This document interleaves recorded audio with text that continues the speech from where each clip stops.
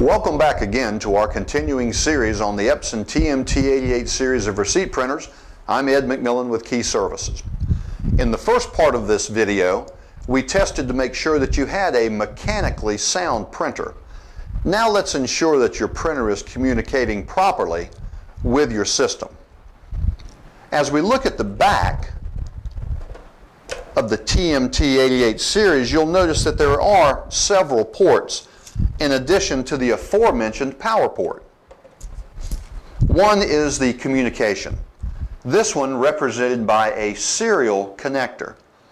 You may have a parallel, you may have a micro-specific IDN interface, or even an Ethernet setting. Now you'll notice there is one other port on the back of the printer.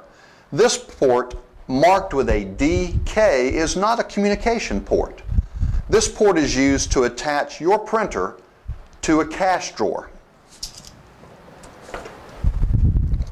Once we have the printer correctly attached via the cable to your system, we need to make sure that electronically it is communicating with your system.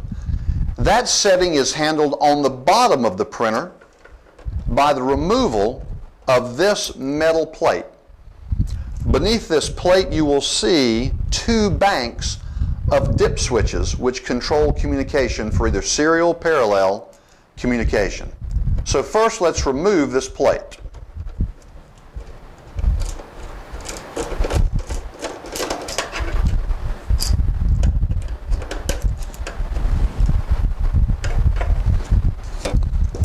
Now, as I adjust the printer toward the video camera, you can see that there are indeed two banks, one on the left and one on the right.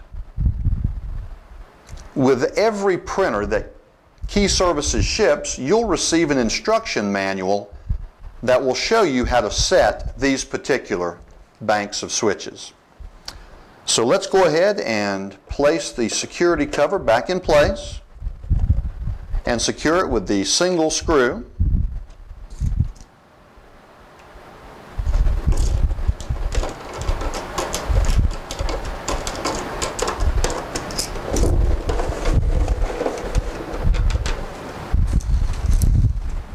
This is the manual that I mentioned just a moment ago.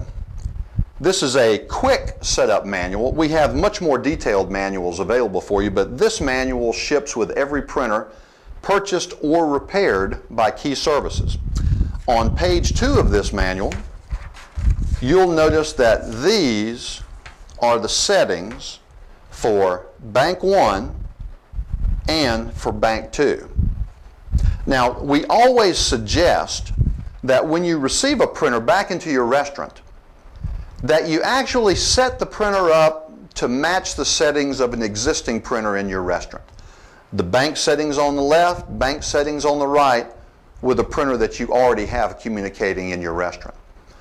If for some reason you do not have another TM-T88 series of printers in your restaurant, please contact your help desk and they'll give you the communication parameters that you can then use to set up your printer to communicate. I hope you've enjoyed this presentation on the TM-T88 series of receipt printers. I'm Ed McMillan with Key Services, and we appreciate your business.